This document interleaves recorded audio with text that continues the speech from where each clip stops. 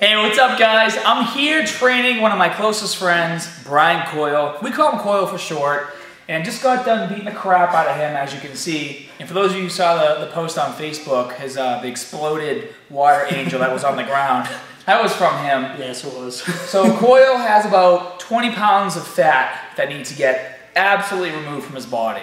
And so the way we're gonna do that is we're gonna put him through some intense training.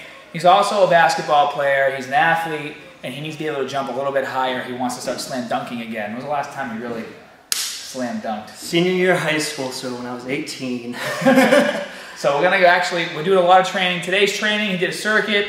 He just did 5 exercises, 20 reps per exercise. Some of the exercises were timed that at the end, even though he's fatigued, I just had him do some very simple vertical jump stuff. But overall, he did really well. It was his first time. We're gonna get him training in here 3 to 4 times a week. He runs outside already by himself, does his cardio, so that's all taking place. It's all taken care of. And so I filmed some footage of him doing his exercises while he was exercising. Be gentle. So I'm gonna compile all that together just for a quick, like 30 to 40 second preview of what he did. So stay tuned and check it out. So Coyle, let's keep it rocking. Woo! he just wants to lay down. Exactly. Making him stand up right now is like a static exercise for him because his legs just want to crumble and fall. All right, guys. We'll see you later to the next workout. Take it easy. I'm sad.